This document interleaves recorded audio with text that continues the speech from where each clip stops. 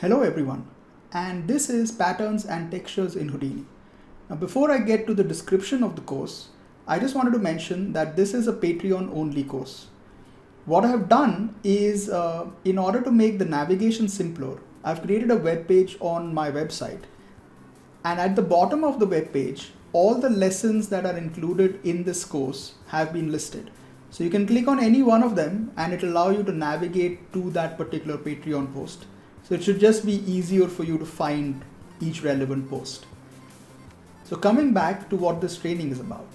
This training will cover all the various maps and textures that are available at warp level in Houdini and show you how to generate a variety of effects and complex textures using those maps. Over the course of this training, we'll take a look at all the various 2D patterns, noise maps, specifically focusing on turbulent noise and unified noise. We'll take a look at how to set up UV mapping in Houdini. We'll see how to modify UV maps. We'll also take a look at how to distort noise maps and UV maps and use all of that combined information to modify or affect geometry, height fields, or even VDPs. We'll also take a look at how to create fully tileable textures in Houdini using periodic noise maps, and then use height fields to bake that data out as textures.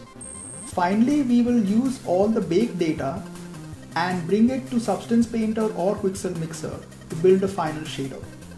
For more information, kindly click on the link given below in the description.